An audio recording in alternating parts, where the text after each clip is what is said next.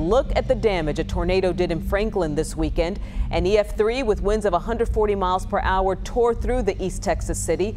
55 homes destroyed. Further east, south of Tyler, 2 tornadoes touched down in the town of Alto.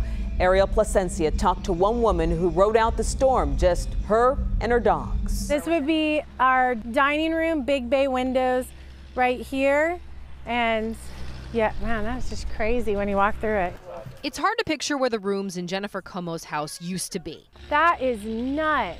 And then the upstairs bathroom, I have no idea where that even is. 3,000 square feet, flattened by the tornadoes. As it was coming in, honestly, I didn't really think it was gonna hit our house. Jennifer was the only one inside the house, but somehow she and 3 dogs survived. I'm grateful that I was able to get up and walk out by the grace of God.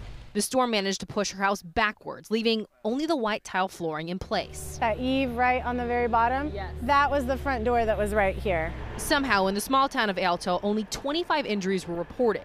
The cleanup process far from over.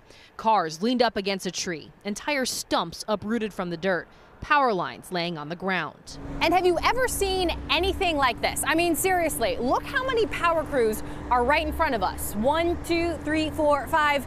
I'm gonna stop counting, but you get the picture. These crews have been working in overdrive since that storm hit. The first tornado is the one that did the most damage. And we're just pleased to be here to talk about it.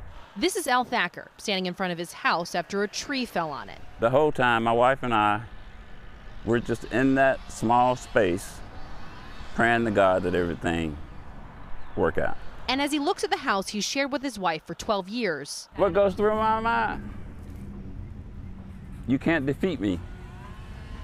I mean, we're here. I mean, until the good Lord take us, we're here. In Alto, I'm Ariel Placencia.